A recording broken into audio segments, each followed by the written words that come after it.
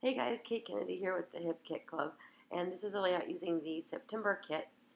And I think I used a couple of products from the August kit also that I hadn't used up that I wanted to use. So I'm not going to talk for too long because I have a really terrible cold and I don't want to cough. But this layout is pretty self-explanatory. I really wanted to use the little faces from the Wonder Collection ephemera pack, and I believe that was from the August kit.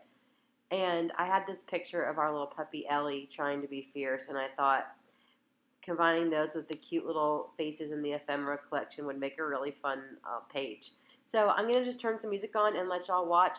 There really isn't any technique in this layout. I didn't make a background or anything like that. It's just some layered papers and playing with different embellishments. So sometimes going a simple route like this is really fun, and you get a great layout in the end. So thanks guys so much for watching, and I'll see you real soon. Bye.